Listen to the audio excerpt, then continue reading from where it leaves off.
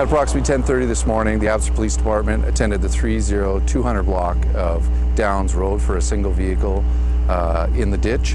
The occupants of the vehicle fled a short distance away. The driver was taken into custody, and there's a current ongoing impaired investigation that's being conducted. The passenger was taken to Abbotsford Regional Hospital just for a checkup to his minor injuries.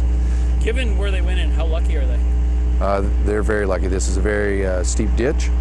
So what is the message that APD wants to get over? Well, we want to make sure that everyone's being safe, and we don't want any more impaired drivers out there on the roads. It's a long weekend, so if you're planning on drinking, make sure you have arrangements made to have someone drive you wherever you need to go.